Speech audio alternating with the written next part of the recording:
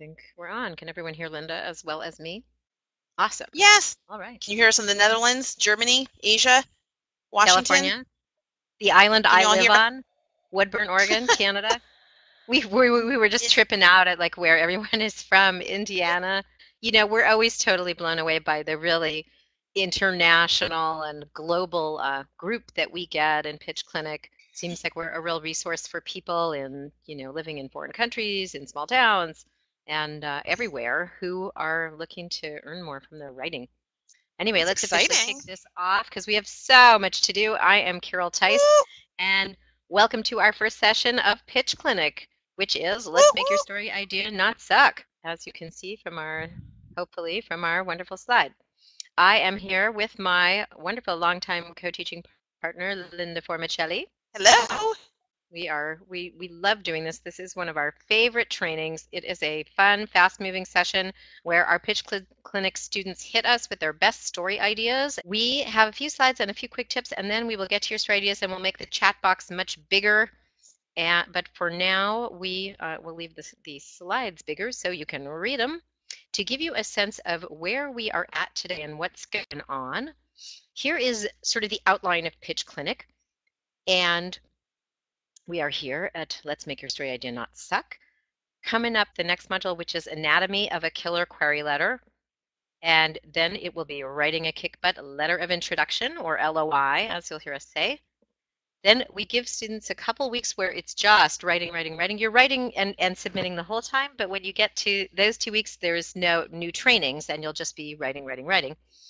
And then do our 4-week pitch challenge. We have reviewed hundreds and hundreds of pitches in Carol's Freelance Writers and community with our own mentoring clients and then our other classes. And over time, we realized that most of them had the same basic mistakes.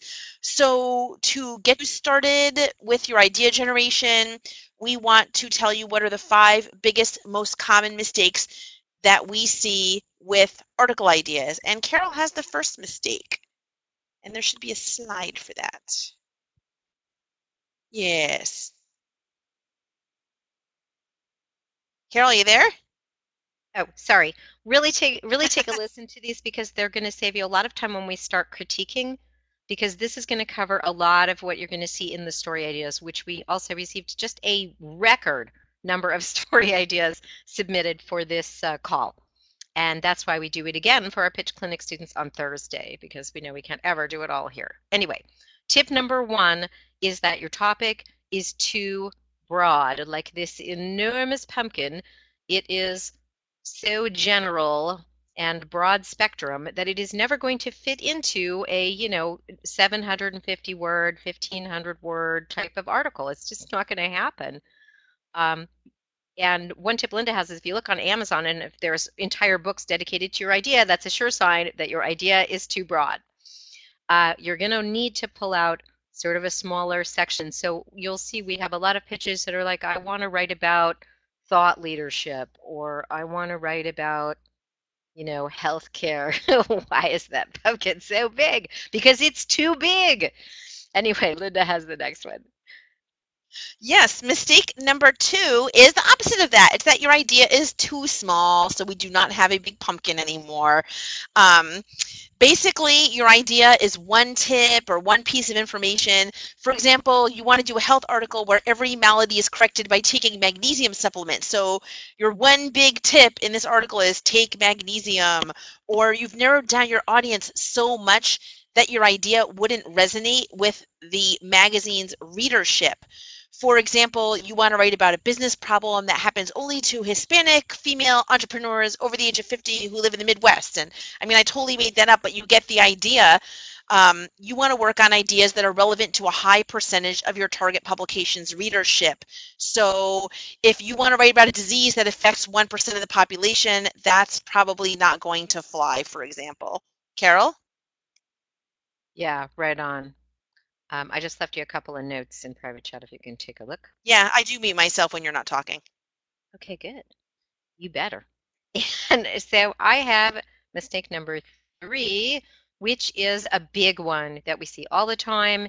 I have to say, looking through putting the script together for this, almost every story idea we got had this problem. And that's what we call no news hook. And that means there is no compelling reason you've presented why people need to read about this idea now at this particular time.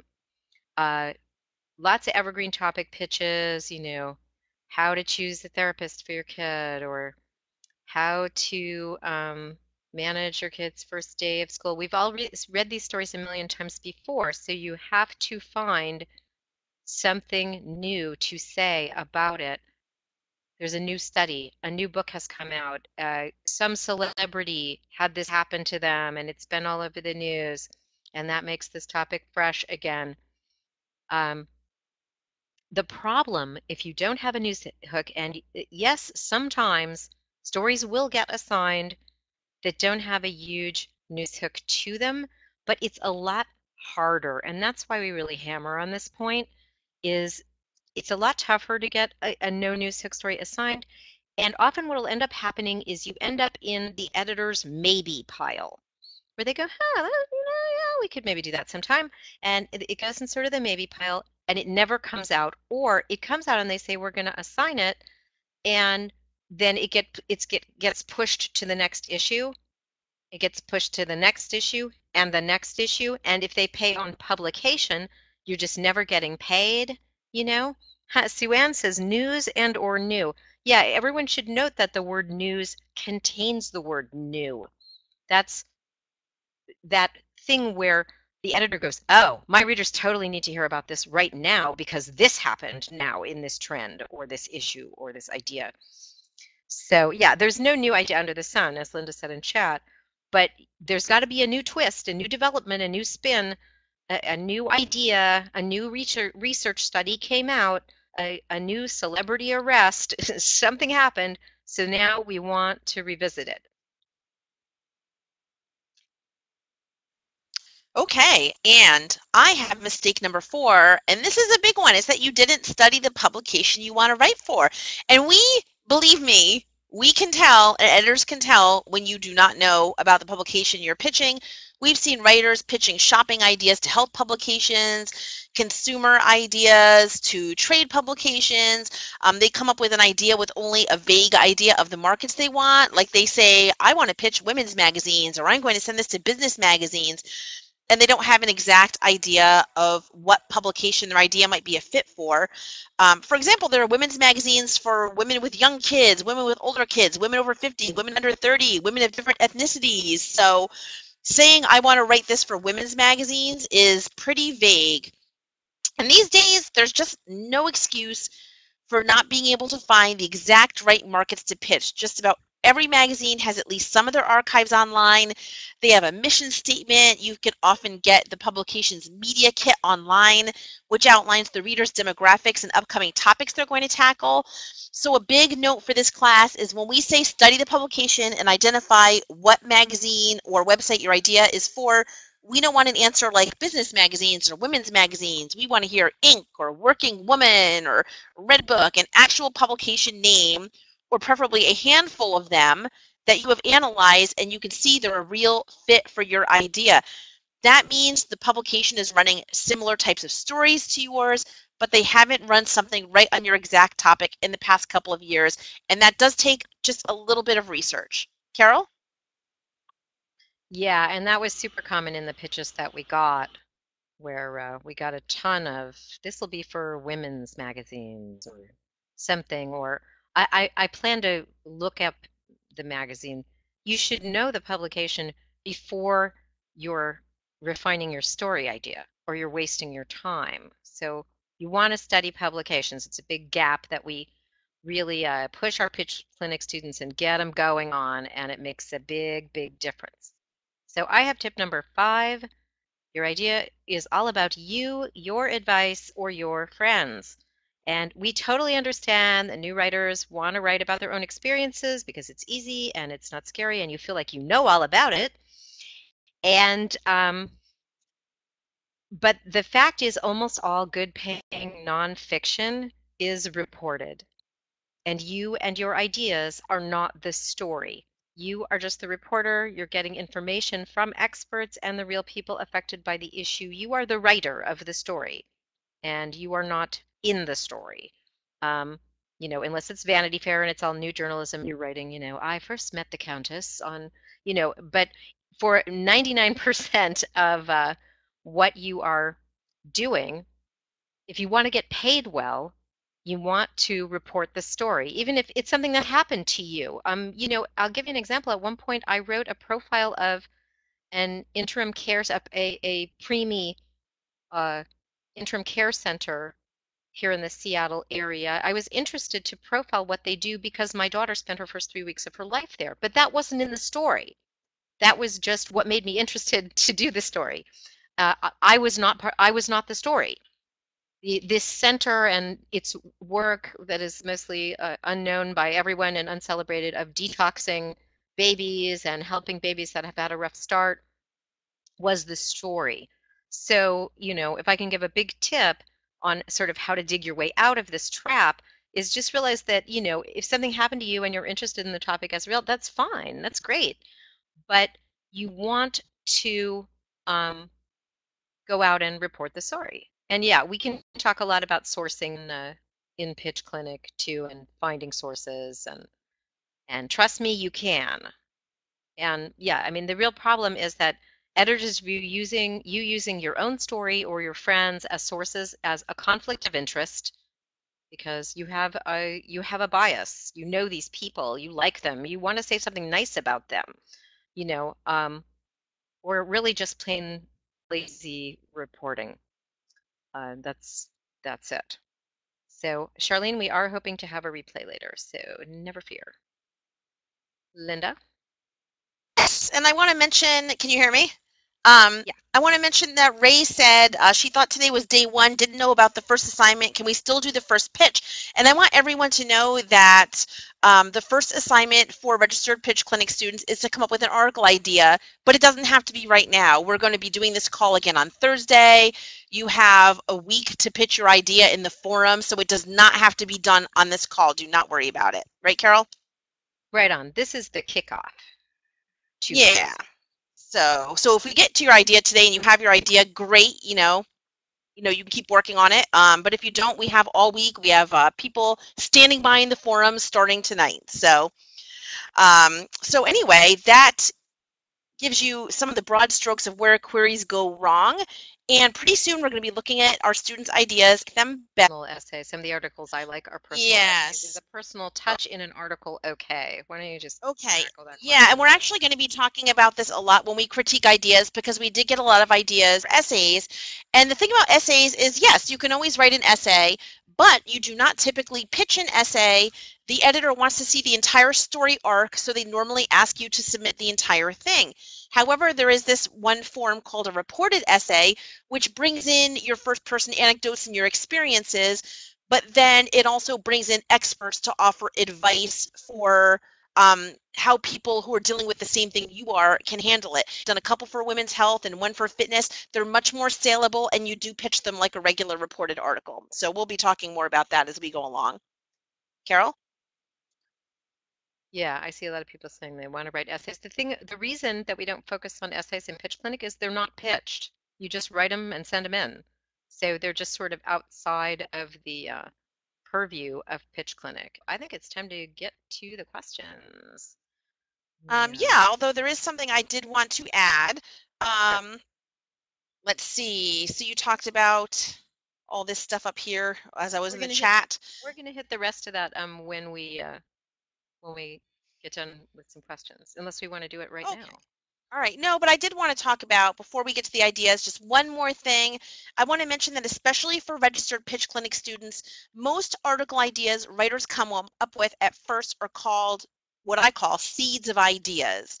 They're not quite saleable yet. Maybe they have no news hook, or they've been done a lot before, or they're too broad, or they're too narrow. But in most cases, those are fixable problems. So as we go through these, if we give a critique, that doesn't mean your idea is terrible and you should give up. And a lot of writers in Pitch Clinic want to toss up an idea onto the forums and then have everybody say, oh, you're a genius. And then if an editor has a suggestion for making the idea better, the writer immediately thinks their idea stinks, and then they throw up another idea, and it just goes on and on.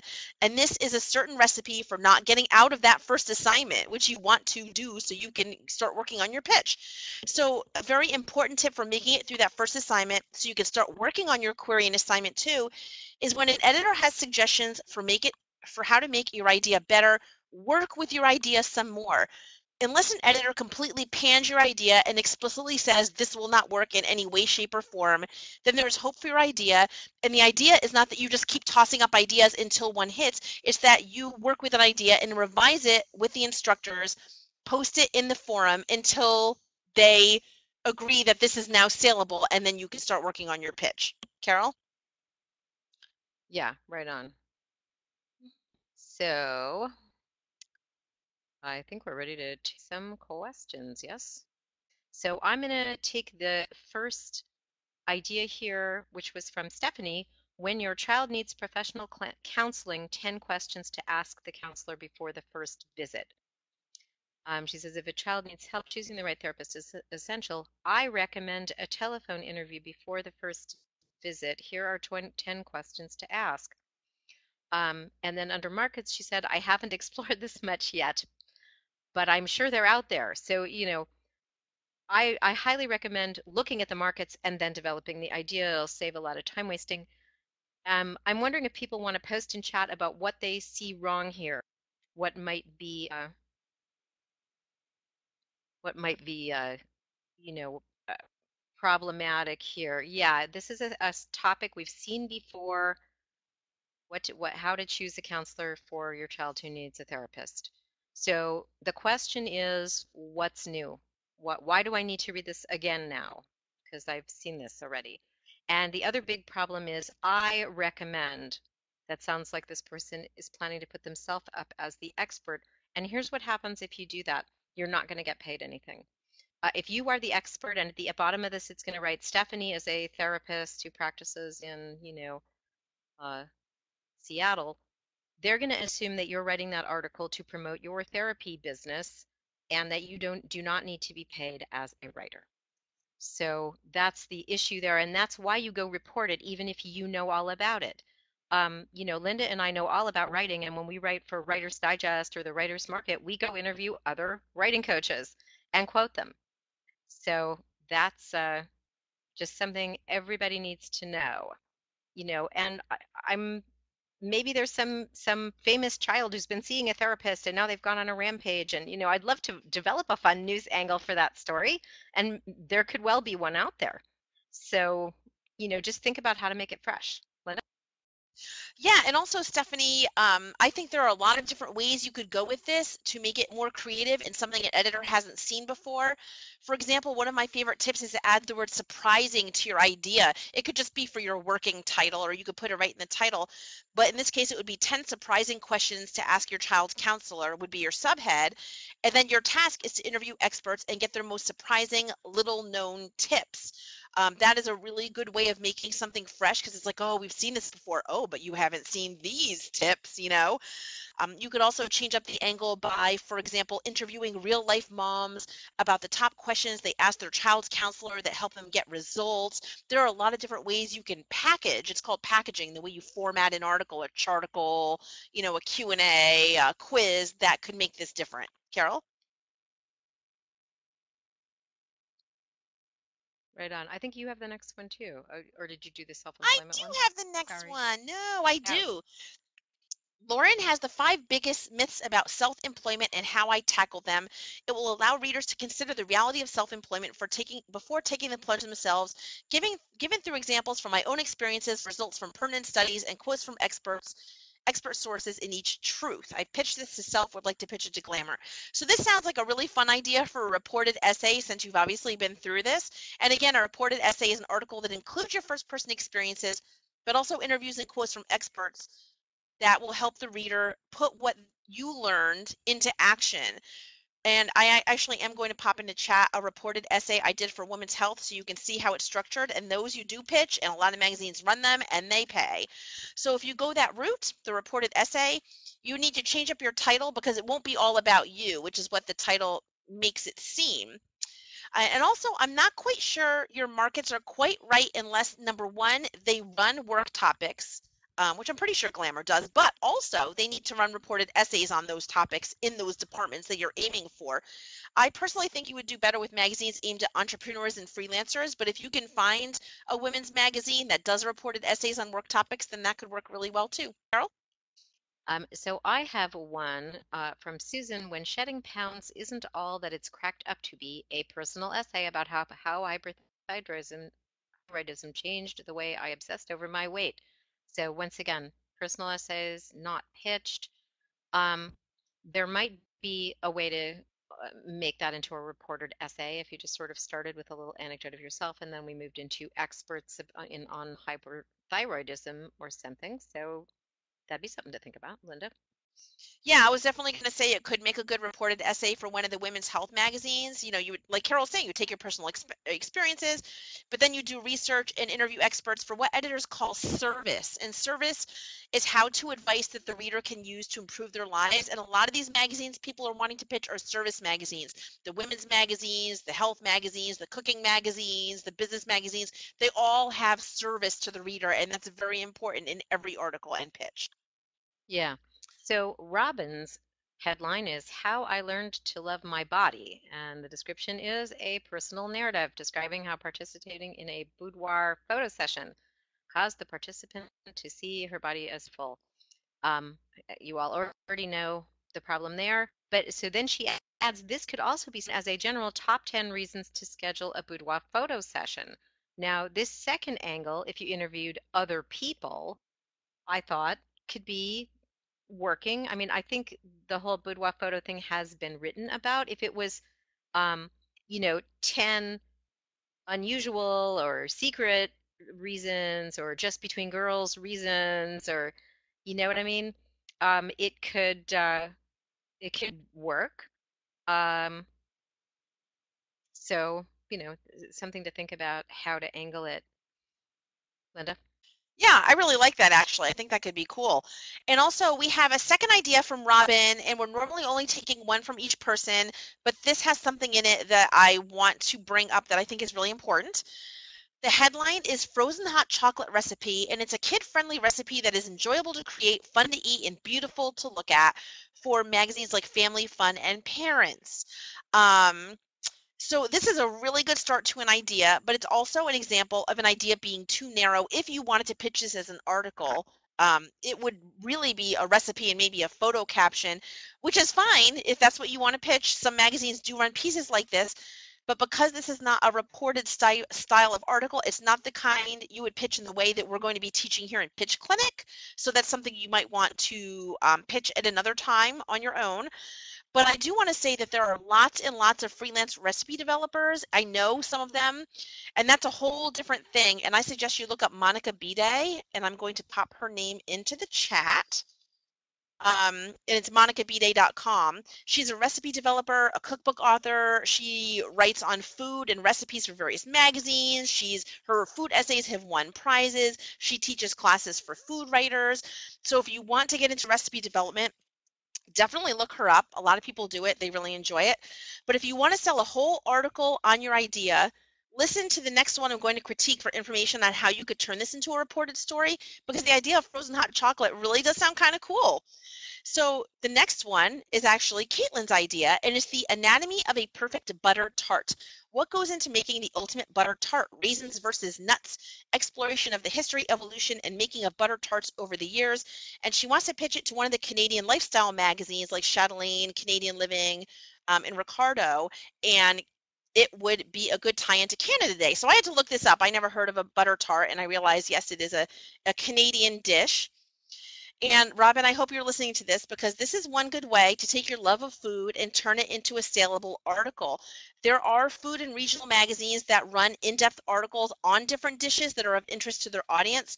For example, Cooks Illustrated does this in every single issue, although they don't take freelance. It'll be like, how to make the perfect pizza crust and how to make a succulent roast, and it just goes into great detail. But Caitlin, as for your idea, don't forget that you would need to interview experts on this Canadian dish to get all the details and advice and have them weigh in on the raisins versus nuts and so on. But I think that could be a very cool idea, and I totally want a butter tart. Carol? Yeah, I totally want a butter tart. Um, so I have an interesting one from Heidi, Modern Day Outlaws, The Rise of Cattle Rustling in the West. She was thinking of Atlantic, American Cowboy, or Christian Science Monitor for this. And she has a source, real-life cowboy investigator Jerry Flowers, and it would be about how meth use and poverty in the Midwest has spurred a major increase in cattle rustling and what's being done to curb that. I just thought that was pretty fresh. I love it. I mean, we all love hearing about, how drug epidemics are devastating communities. It's got that whole Schadenfreude thing going on where we enjoy that. And that sounds like a really unusual twist. So on a way that's playing out, I love it. So I also have Vicky's Portrait of a Man as a Guinea Pig. And she wanted to write about a man who was born in 1970 and he has type 1, so he's a juvenile diabetic. And he took, various types of insulin over the years, some of which were better and worse. She was thinking of sending it to Latterly Magazine, which I looked up, and they're into long form narrative nonfiction. But the question I come back to on this one is that I don't know why this guy is the one diabetic whose story is so interesting that we want to follow it. I'm just not sure this is the right angle. Lots and lots of people have been diabetics since 1970. Um, we need to know what's special about this one story. And this is similar to the thing you get in business profile pitches where people will be like, I want to write about this business, they're really neat. And I actually used to call that pitch, look at this business, aren't they neat? When I used to get hundreds of those as a business reporter from PR people. And there really needs to be something extraordinary about the person, truly extraordinary. And unfortunately, having juvenile diabetes, all too common in our society. So I'd like to hear more. I mean, maybe there is something really fascinatingly unusual. But when I heard this man as a guinea pig headline, what I thought was I was going to learn was that, excuse me, that this guy, did some early experimental medicine trials or something, but that doesn't seem like his story. So I'm confused. If that's if that is a person who's in Pitch Clinic, I would love to get a few more details on it. Linda? Yeah, and again, a lot of these ideas are workable. We just need to think and dig and do a little more research and figure out what is the angle here that's going to work. And as I was saying, often the first thing that we come up with or the first idea that we come up with is not the one we end up going with. And that happens to, new writers and pro writers, so don't worry about it. So we have another idea from somebody who does not have a name. 5 families who left a foundation for the open road. Meet 5 families who gave up a traditional home and moved their families into RVs. Find out what drove them to make the decision as well as some of the challenges they've had to overcome and surprising blessings they've discovered. Potential targets are travel magazines, RV magazines, parenting and family magazines, homeschool magazines, and religious magazines. And it looks like this writer is a full-time RVing family. So I actually really love this idea. Don't ask Carol what she thinks because we have total opposite views on this. If I could be homeschooling while traveling overseas at least for 1 year, we would be like the happiest people ever. But anyway, I think it's a very cool idea, but you would need to focus, at least if you're working on one pitch, you need to focus on one type of magazine because you would write something very different for a religious magazine than you would for an RV magazine, than you would for a family magazine. So choose a focus and work on that first. And you can always work on the other angles later. I mean, the smart writer takes an idea and angles it for all different types of markets. But in terms of Pitch Clinic or working on one pitch at a time, then you want to pick one focus. And then you want to make sure the magazines you want to target haven't done this before, because the idea seems so perfect for homeschooling and RV magazines that I'd be surprised if they haven't done it before, at least once. And if they have, you'll just need to come up with a better news hook or a more surprising angle that they haven't done. So it's still doable. Carol? So I have another headline, which is the rebirth of science, and the word science is in quotes, how to harness local knowledge for better climate planning. This is from Laura. She says, formal science is no longer the most important authority in evaluating and addressing climate change impacts. And she has a couple examples about people who spoke at a climate change symposium and a Sacramento area case study where a transit agency included community expertise in their planning process. And she would like to target something like Earth Island Magazine. I have a couple concerns about this. The first is that it's a little deep in the weeds. It might be kind of more of a book topic, how to harness local knowledge for better climate planning. That almost sounds like, a book that urban planners have to read with their jobs. But I thought, if you could find a particular example of that, that would make a good article of a community where community wisdom, helped them save carbon emissions. But the other problem I want to raise here is the quotes around the word science and the sort of condescension that I get in the tone to traditional science. That reveals you have an agenda, you have a bias here, that you think science sucks and people know better, regular people.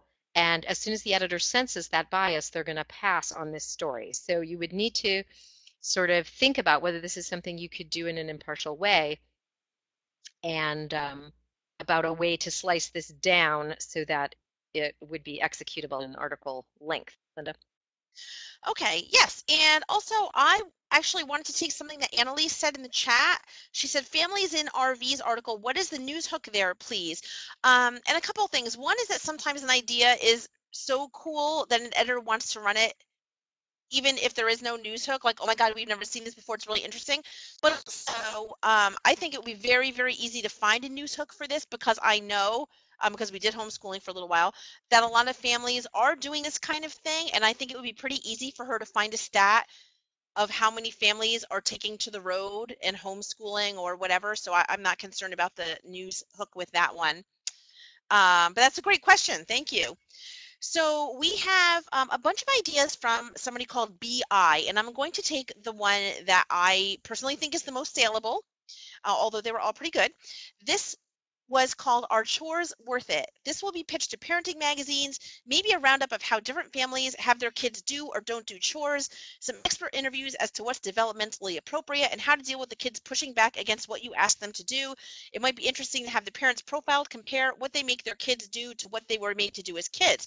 So, okay, so we have to focus, because you have at least 3 ideas here. One is it worth it to give your kid chores? 2 is, what's developmentally appropriate? 3 is how to deal when kids push back against chores. And actually, there's the 4, comparing what kids do now versus what you did when you were a kid. So if you were doing a book on chores, that would be cool. But for an article, you want a really tight focus. And I think out of all these, the idea of whether chores are worth it is a nice, what I call an opposite idea. Everybody automatically assumes that kids should be doing chores, but actually not everybody agrees. I remember one blogger, I think she's in Norway, who talked about how she never made her son do chores because once he's an adult, he has his whole life to clean and cook. It doesn't take that long to learn it, that you need to spend your whole childhood doing it. So when he was young, she just wanted him to have fun and learn. So it could be really cool to see if you could find some of those outlier voices and talk to experts about the pros and cons and some reasons why you may not want to give your kids chores and what the upshot of that is. I like it. Oh. I have a headline from Judy that I thought has some real nice potential, but needs a little tweaking. No Country for Old Men she was thinking like a top head, and then public defender age 70 considers retiring. So my first reaction to that is that he either needs to be refusing to retire at 70 and he's just going to keep going, or he is announcing his retirement. I think It's very hard to write about articles that are compelling about people who are thinking about maybe doing something. It's kind of squishy and vague for us. But I love the idea of 70-year-old public defender. You know, he must know so much about crime in his town and has obviously kept at it well past normal retirement age. He might make a good personal profile either way. Um, but yeah, good headlines are sort of decision and action oriented, and good story ideas, not this might maybe happen or not happen. It's problematic for us to get our heads around it. But it sounds like there's a good, personal profile of an interesting person there. She was thinking of it for Nashville Scene. Sounded like a great city magazine choice, Linda. Okay, sorry, I was in the chat talking about the news hook for the chores idea. And I have to say, you can come up with an idea and it's really cool, and then you're like, okay, now I need a news hook. And you can come up with a news hook, you can then develop the news hook later. So that's what I think was happening in this case. But I think that the fact that a popular blogger has come out saying she doesn't believe in chores could work, or if you could find a statistic saying a lot of people are buying into this no chores thing, or a book came out, or you have a really cool expert, I mean, anything. So I wouldn't worry about it at this point, but I think you could definitely find a news hook. There are some stories where we're going to say, where's the news hook? And it's like, we just don't see a news hook happening. And we want to know what it is before you go on with this idea. So we have, let's see, am I on Karen? Carol? Yeah, yeah, go. Okay, so Karen says the forgotten sexual identity. I would like to write a feature about the 1% of the population who identify as asexual, lacking a sexual desire. I plan on describing asexuality as a forgotten identity rather than a disorder. It is specifically excluded in the DSM of definitions of sexual disorders, and would like to feature a few asexuals and describe how they relate to people on an intimate level. I would also like to examine whether or not they feel left out since they are not currently part of the LGBT community, and find out how they would like the rest of the sexual world to relate to them. And there's more here. And I got to say, I love this idea. But when I did some Googling, I found out that it was recently covered in Time and Wired, lots of websites and blogs, including websites for the LGBT community. But to many people in the mainstream, this is still kind of a mystery. So I'd love to see if you could find a way to make the idea fresher and something an editor hasn't seen. So, for example, maybe for a women's magazine, you could do a roundup where you interview 5 asexual women. Your lead in sidebar could offer some quick stats and info on the topic. And then the real story would be mini profiles of the women and how they make it work, especially if they're married. And this could be a really interesting opposite idea for the women's magazines. They're always discussing how to please your man, how to have better sex, how to have more sex. We did a survey on how much people are having sex every week. But it might be too out there for these traditional women's markets, so it could be a risk, but I really like the idea. So maybe think about it and do a little more digging and see if you can find a way to make it work for a market for which this is still news. Carol? So I have one from Kevin. HIV funding gap leaves Vietnam at risk. I am passionate about HIV/AIDS work and living in Vietnam. Has brought home the precariousness of the funding situation. Most international funding for medicine is drawing up in the next few years. That's a great thing where you can get ahead of a news trend and say this train is coming down the track and is going to run us over soon. So that's a great angle. There are a few HIV/AIDS magazines, which he suggested. They don't pay super great, I don't think. But he was going to interview doctors in the field and NGOs to explore the problem. I'm just not sure. The problem is that you have what I call an all-in headline. HIV funding gap leaves Vietnam at risk. Okay, I learned that now. There's a funding gap and Vietnam isn't going to have enough HIV medicine or reach. It's really kind of more of a newspaper story idea. Yeah, it's almost like a newspaper story idea. I think you're going to need to think about how to make it something I need to read through, and yeah, how it could be sort of magazine feature-ish, because it is something that's sort of coming down the pike in a year or two that's good for magazines, but you're going to have to find another angle. Probably the human story, which I have to say was missing from quite a lot of these pitches in general, is instead of thinking of the general thing, like maybe there is a clinic you could profile that would exemplify, would emblemize the problem and we would talk to actual people with HIV and the people who work with them about what is happening and what's going to happen when this funding goes away. Um, and that would, giving it a little bit narrow focuser than a whole country. Um, Country stories are a nightmare. I've written them, and there, so many interviews if you're going to talk about the whole country of Vietnam and how this will pay off. So I would be thinking about maybe a city, a slice, a clinic, and maybe something great there that's, you're seeing a trend before your average American knows about it. And maybe it's not for an HIV/AIDS magazine, but for like a public health magazine or something like that. Cool. Yeah. So I have one from Doreen.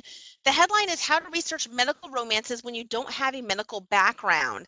She said it's aimed at Romance Writers Report, the member magazine for Romance Writers of America. Could be brought in for other writing magazines like Writer's Digest, which had a post on medical thrillers in 2014. And the idea is that when you're writing a medical romance, you need to get medical matters correct.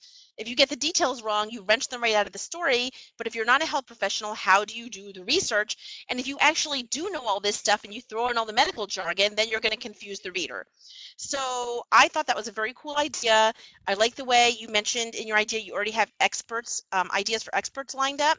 My only concern is that there is only really one good market for this, which is the romance writers one you mentioned. But you also mentioned Writer's Digest, so I spoke with Zach, who is one of our instructors in Pitch Clinic, who used to be an editor at Writer's Digest, and I'm going to read you what he said. He said, for Writer's Digest, there could be an article about the medical romance market, which a lot of writers probably don't know about. What it is, examples of books, agents, sales figures, how to pull it off accurately, or, and perhaps better, and definitely a much smaller FOB piece. For everybody who doesn't know, that's a small front of the book piece. There's a section I created in Writer's Digest called Good to Know. If she wanted to broaden the topic, it could be about how to get medical details right in your fiction. The column features common misconceptions and how to correct them. For instance, I wrote installments on the difference between a psychologist and a psychiatrist, the difference between semi-automatic pistols and revolvers, etc. Depending on how much she knows, it could expand into a larger feature too about how to get medical details right in your fiction. All in all, probably best to pitch it as an Inkwell piece. So Doreen, if you are here listening to this, I suggest that you post this idea in the forum and work on it with Zach, who is one of our instructors who used to work for Writer's Digest, and pitches to Writer's Digest. What do you think, Carol? Yeah, absolutely. So I have a headline from someone who did not leave their name, as many people did not. And if your name was in your email, then we don't know your name. This one is Making Whiskey the Hard Way, a day in the life of George Dickel's Alyssa Henley. These days, most liquor is made by combining personal knowledge with computerization that controls the process. But at the George Dickel Distillery in Tullahoma, Tennessee, few aspects of production have changed in 100 years, and the distiller's job is about as traditional as it gets. She did not identify the market for this, but she says most distilleries don't allow access to their master distillers. So I'm assuming that we know something about this sector and that would be an unusual interview. I think people love stories about things being done an old school way, and this is really just a question of figuring out the market you would aim it at, and that would kind of determine the angle you would take.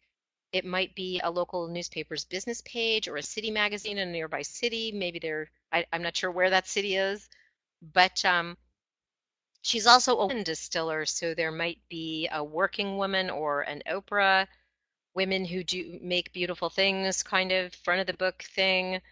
And I'll run on the assumption that you already know you have access to this woman and that you know you'd also need to interview experts for this kind of profile in this, whiskey distilling world who could talk about how rare and unique and unusual what she is doing really is that would give it sort of the credibility. It looks like I also have the next one, which is the psychology. Can I just mention something though? I'm sorry, Stephanie in the chat says, I actually saw a link today to a publication specifically about liquor, and I want you all to be not surprised at what you will find out there. I actually recently wrote a post about if you were a sheep farmer, I found at least a dozen magazines for sheep farmers. My husband has written for one of them. I mean, the fact that there is a liquor magazine should not surprise you once you get out and start looking at markets that are online and on the newsstands. I actually read one yesterday called Pen World that was at Barnes & Noble that was for pen collectors. So just a little aside there. There are a million magazines in the Naked City, and people do keep launching new ones too. Don't think that hasn't stopped. So I have one, The Psychology of Leadership, once again, no name, The Psychology of Leadership's 5 Concepts to Make You More Effective. I think that's a book topic. And it says, I plan on discussing how motivations, emotions, charisma, self-esteem, and career goals can help leaders become more effective.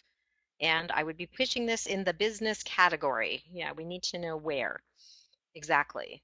You think they haven't talked about the psychology of leadership. This is a topic that's been covered a lot of times. So the question is, what have you got that's new for us here? Is there a new philosophy of the psychology of leadership? We'd have to hear new things that we haven't heard before that would make this surprising. Maybe choose one of those to expand on and find some way to give it a news hook and a surprise factor. Charisma, that could be cool to focus on. How do you be charismatic as a leader without being sleazy? Anyway, Linda? Yeah, and charisma is something we don't really hear about a lot these days. So I think it would be really kind of cool to bring it back and be like, you need charisma to be a leader. It wasn't just something from from a certain time period. You need it now, and here's how to get it. So anyway, here's one that has no name, and it's called From Palapa to Penthouse. And Palapa is a Mexican thatched roof hut. And the subhead is Tequila's upward trajectory. Oh my God, I can't talk today. It says tequila has long been seen in Western markets as a second-rate spirit, most suitable as a cheap passport to rapid intoxication or as the tragic enabler of Jimmy Buffett's career. But this perception is shifting quickly as super premium brands surge in market share and small artisanal producers sprout like agave leaves in the Jalisco sun. I have no idea if I said that right. I visited a handful of new distilleries in the Guadalajara to sip the finest tequila and learn how these entrepreneurs carve a niche in an increasingly crowded field, and talk to expert mixologists in Toronto about how they're putting this windfall of quality spirits to good use. Magazine either en route, Air Canada's In-Flight Mag, or WestJet Magazine, an in-flight magazine for a Western Canadian airline.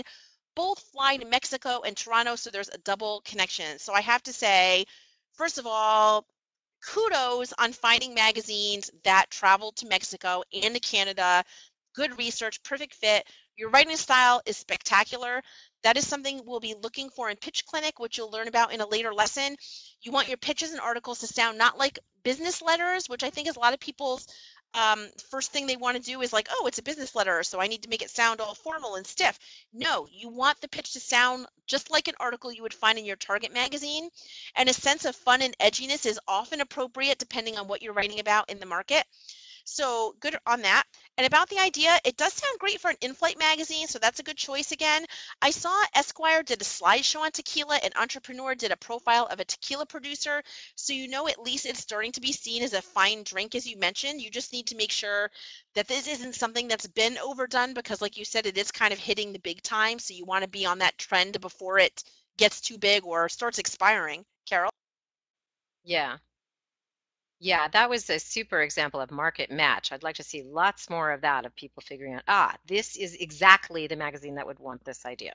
I think you have the next one too, Linda. Oh, yeah. I have one from Janice.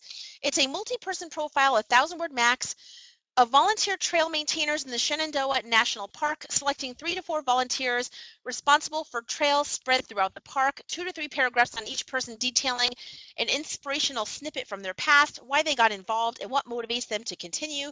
Plus, I propose a sidebar of where to get involved aimed at readers, organization names, where, and contact information.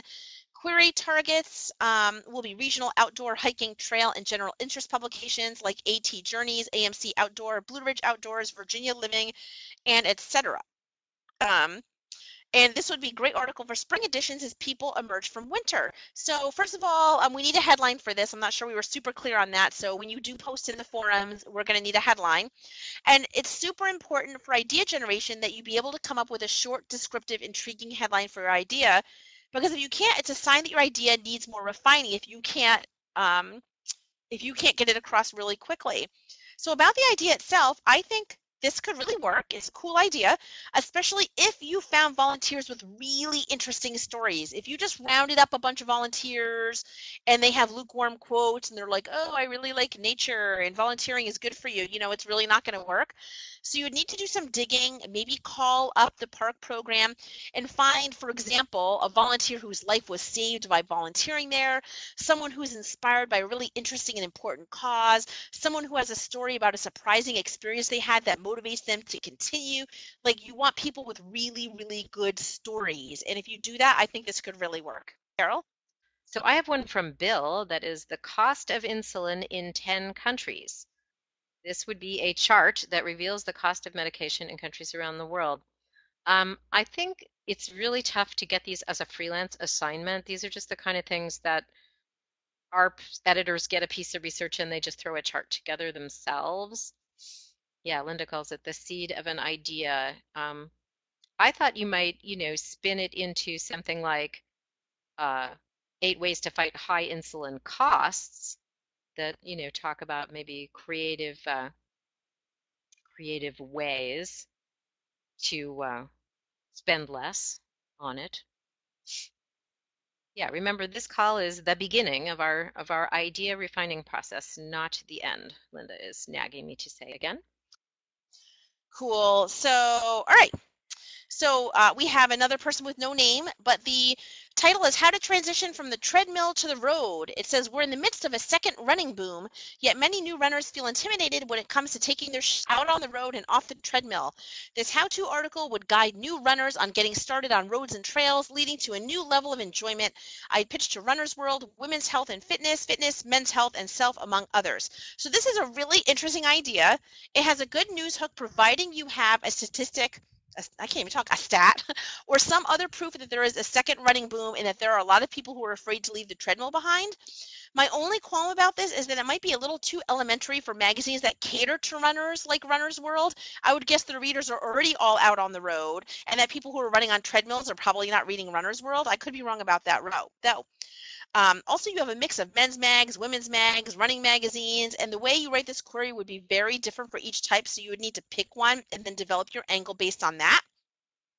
I love to like play with ideas. Another idea I came up with that could make this more relevant to a general women's health magazine would be to offer a roundup of how to take it to the next level in all kinds of exercise and sports. So for example, there are a lot of women who do yoga videos or CrossFit videos or other kind of videos, and they're like, boy, I'd really like to go to a CrossFit box or a yoga studio, but I'm scared.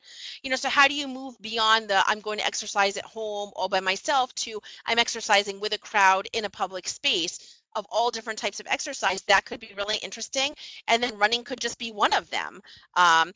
One idea to make things broad enough for an article, a feature article, is to provide a roundup. So instead of just only running, it would be, running and CrossFit and yoga and Pilates and whatever, and you would do a roundup. So that's just another idea, but I think this is really cool. I have another idea. It's from Louisa, and it's the DDIY wedding. And DDIY is don't do it yourself. Many brides have been scouting out wedding inspiration since their engagement and likely before. These sources feature gorgeous handcrafted items, mason jars, bunting, spray-painted wine bottles, photo booth props. While DIY weddings can be beautiful, they're also often labor-intensive, stressful, and not nearly as budget-conscious as a bride may initially assume. Many modern brides are also juggling full-time work and too many other commitments to realistically pull off a DIY wedding. I'd like to propose an article weighing the pros and cons of doing it yourself versus hiring professional help for various aspects of the wedding, including decorations, catering, invitations, etc. I have to say I really feel you there, because last year I thought I would save money on my 6-year-old son's birthday party by doing it at home, and I think I spent like $250 where it would have cost me $200 to do it at the community center. So anyway, I love this idea. It's a really great opposite idea, because everybody's always like, oh yes, I'm going to make my own decorations, and you're like, no. And I think the wedding magazines would really love it because their advertisers probably hate the movement of doing it all yourself. So I think you should definitely try that one out. Carol? Yeah. So I have one. I think we're going to take a few more before we wrap this. Lorette said, "Are you my mother? A cautionary tale." Um, People like to, do adoption searches for their birth parents on Facebook, and everyone's rooting for the adoptee's success and a heartwarming reunion, and I don't. In fact, it takes restraint for me not to comment. Caution, you're opening a Pandora's box. So this makes it kind of smell like a personal essay about her own unhappy adoption reunion. But she follows up with some statistics about adoptees, uh, and their negative reactions to when they do reunion. So yeah, I think if you take yourself out of this could be a really a good idea maybe for an adopted. There are, I think, a couple, three adoption magazines. We're both adoptive parents, so yeah, could be an interesting reported essay, or a straight story, or a Yeah, more although I have to personal story, say, I you should would have say, to but get, not part of Pitch Clinic. yeah, I think depending on how you do it, you would need to get rid of the bias because it's pretty clear that you are kind of down on it. But you would need actual statistics, quotes from experts weighing in on both sides, real people sources that reflect the actual distribution of happy versus unhappy adoptees.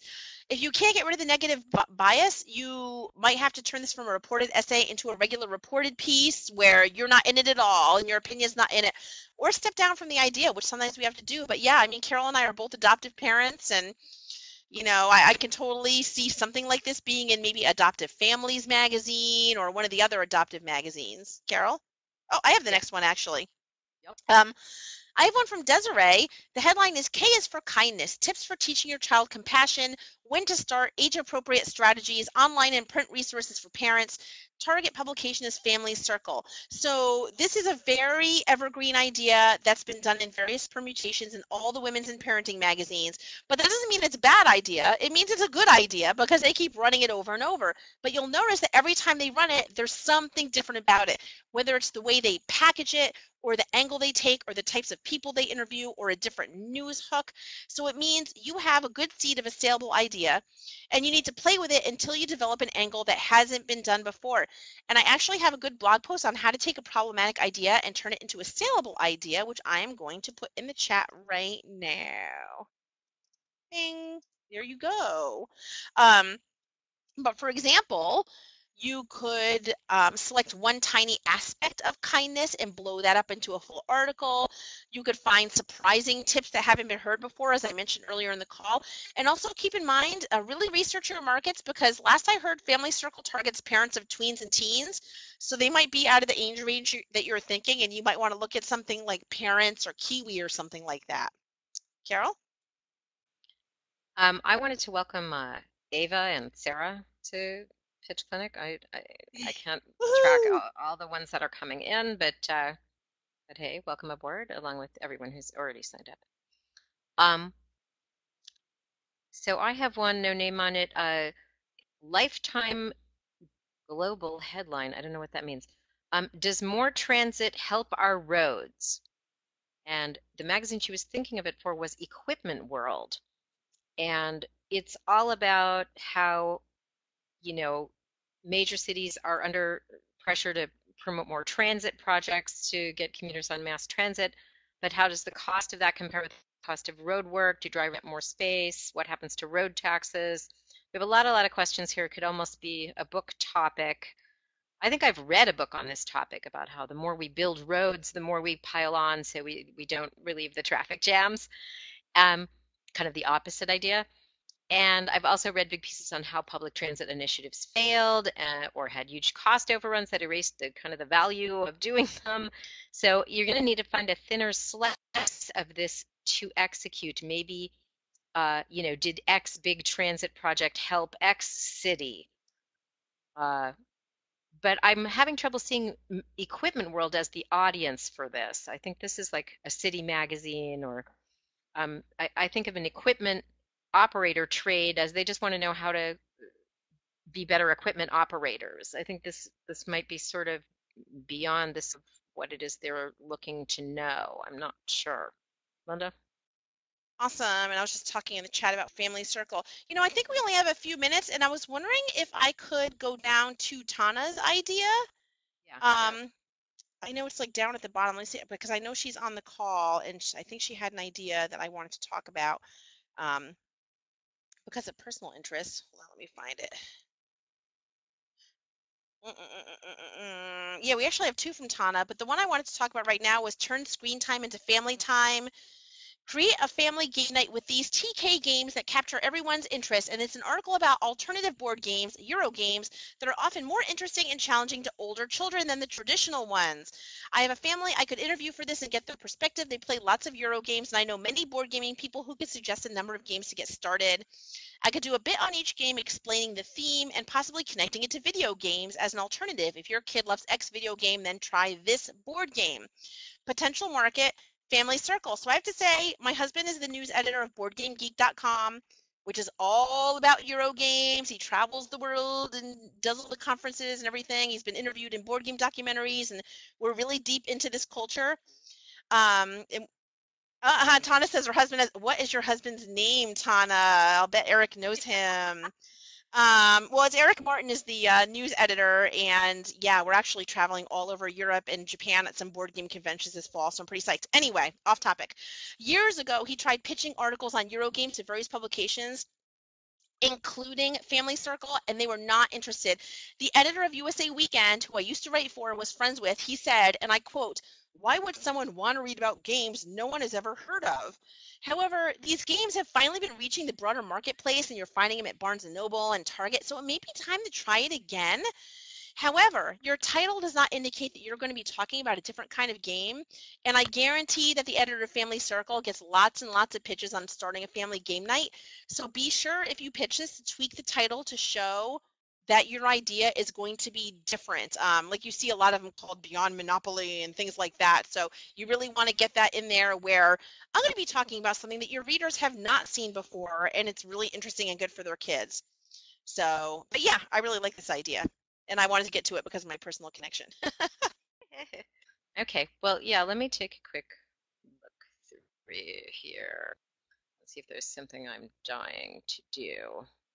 Because I think, I think at this point, hopefully people are seeing lack of news hook, lack of we understand what the market is, evergreen topic with no new twist to it. It's a big book topic. We had one that I wanted you to get to this one from Kathy about tongue-tied. Oh, yes, I wanted to do that one too. That one. I'm like texting Eric, do you know this guy on BGG? So I'm totally multitasking. Kathy's idea is tongue-tied, to snip or not to snip. Discuss issues facing parents of newborns with a short frenulum, which is the piece that attaches the tongue to the bottom of the mouth. Short-term issues include difficulty or inability to nurse, which could lead to complications with incoming milk. I'm sorry, yeah, lead to complications with incoming milk. Decisions to supplement. Long-term potential effects include speech and subsequent developmental delays. Interview doctors and lactation staff. Discuss pros, cons of immediate treatment and of delayed treatment. Intended platform, pregnant and newborn. So I have to say again, a good evergreen idea, but I'm not sure it's fresh enough for a pregnancy magazine, because since that's what they focus on, they probably would have covered all aspects of this problem. However, yesterday I had my 6-year-old son at the dentist, and he checked Traver for this problem, and I said, wouldn't we have known by now if this 6-year-old were tongue-tied? And he said, you would be surprised by how many 15-year-olds come in here who are tongue-tied and no one knew that was the reason for their speech problems. So that could be a really interesting angle to take if it's truly a common problem in older kids. And I wanted to give one really important tip for making an evergreen idea fresh is to pitch it to markets that haven't heard of it before. So yes, the Pregnancy and Newborn magazine probably would have heard of this issue and been writing about it before, but ones for older kids, they probably haven't seen it. We have an idea in here for AARP, if we have a chance to get to it, that I think you could actually spin it better for a younger women's magazine, because AARP would have covered it a lot. So just wanted to talk about that. I'm scanning. I don't know. I think we've done it here mostly. Um, I'd actually really like you to take this one about illegal sugar substitutes that are sold in Canada. Sure. Let me see if I can find it. Let me do a search. Yes. This I don't falls have a under the name. category of sort of that's interesting, but what about it? Mm-hmm. So, yeah, so it's illegal sugar substitutes sold in Canada. The FDA and Canadian counterpart reach identical conclusions about artificial sweetener aspartame. Both declared this substance is not fit for human consumption, even in small quantities. It's illegal, but it's one of the most widely used illegal substances up here. Someone forgot to make it illegal to add to foods and pop sold for public consumption. All we proud Canadians do is import the hazardous stuff. We never break the law by making ourselves. We sell it to dieters and diabetics. I want to sell it to Abilities Magazine, Canadian Cancer Society newsletter, Diabetes Magazine. So this is, again, like Carol was saying, this is some super interesting news, but the question is, what about it? What about this do you want to write? For the magazines you want to pitch, it sounds like you need to explain how this affects the magazine's readership and what they can do about it. But then, if you research this, it could be as simple as, well, you read labels and you avoid products with aspartame. And if you find out that's the case, that's not enough to support an article. So I would do more digging into the topic and see if you can find an angle that hasn't been done that will work for some of your target markets. Carol? Yeah, I mean, are there some products that's in that the public is truly unaware that it is in it? Are they maybe calling it some other fancy name and like we don't get that that's what it is? Oh, you know what? I want to get to Christy's question about how you write for magazines when it takes, 4 or 6 months for the idea to come out. And that's how you spin news ahead to what will happen. And we had one story idea that we went over that had a great example of that. Oh, the HIV and Vietnam funding, where he said over the next 2 years, the funding is sunsetting for prevention and treatment. So that's a great example of something that's a great magazine article pitch, where you can say, 6 months from now, we'll be writing that in the following 6 months, this will happen. So you're ahead of the news. The other thing to do is to ask yourself what's going to happen next with any current piece of news and write about that. Talk to people. What's the next thing that will happen? What hasn't yet been said about this? Is there a study going to come out? Is, an election will happen? I mean, I'll give you an example. I wrote about drunk driving laws in Washington State and about the impact of drunk driving deaths on their families. And the way it was spun was that in the upcoming legislative session, a bill was going to be discussed to tighten the laws. So we were able to write it ahead of that, and it would drop about the time that session opened, where that would be, discussed. So if people were interested, they could get involved. So that's the kind of timing. I used to have a great big futures file when I was a beat reporter with all the days of the month in it that I'd physically drop little scraps of news into, but everyone does this electronically now. But you start creating a calendar of things that are going to happen in the future and looking at how you could write about them. How do you know what will be newsworthy in the future? By what's newsworthy now and what the next thing is that's going to happen as a result of that news that just happened now. You have to start thinking about what will be the next domino to fall here. And a lot of times, an election will come in November, or that the Chinese ambassador will be visiting in 6 months, that kind of thing. You start getting an eye for future news pegs. Someone is starting a study and it's going to be completed a year from now, that kind of thing. Yeah, thank you everybody for coming. That was a really fun call. That was a fun call. I love critiquing ideas. Yeah, we love doing this call. It's always really fun. It's always a fresh set of ideas. But yeah, hopefully this gives you an introduction to sort of how to start with your seed of your idea of what you're interested in and start refining it and looking at markets and seeing where you could bring something fresh and interesting where an editor is like, dang, we need that. We need an article. And I was just trying to say, you can put up as many ideas as you want, hopefully one at a time. So if for some reason one gets panned, then you can move on to the next one, although that doesn't usually happen. But eventually you're going to be picking the one one idea that you got permission on, move forward, and you're going to be doing your query on that idea, one query. So. Alrighty. Christy says, I'm leaving empowered. Awesome. Yeah, we hope so. That is really the point of this event. And Yeah. we will see. Thank you, everyone. Thanks all. We will see you Bye.